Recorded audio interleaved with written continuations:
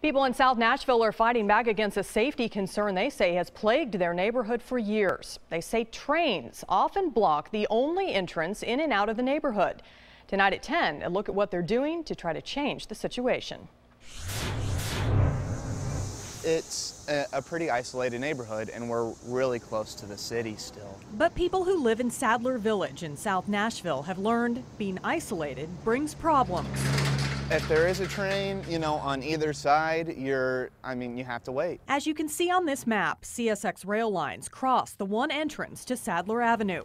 When trains stop on the way to the Radnor switching yard, people like Chris Sheffelton are unable to reach their homes. I personally get stopped at least 3 times a week, I would imagine. Sometimes, like just a few weeks ago, residents who live along the dead-end street are stuck for hours. 1, 2, 3, 4.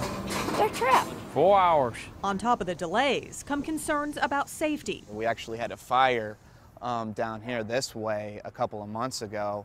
And if you're talking even 5-10 minutes, that's somebody's life, that's somebody's house, that's their possessions. As frustration builds, neighbors have started documenting the delays, but haven't seen any changes. I feel like in the last couple months since I've been here, it's gotten worse. For Chris, the inconvenience prompted him to move out. Our lease ends in October, and that's really my main thing that I'm looking for right now, is making sure I can't get stopped getting in and out of my house. But others are still holding out hope the situation improves. A spokesperson for CSX said the company is aware of the situation and is constantly working to make adjustments to prevent trains from blocking the road.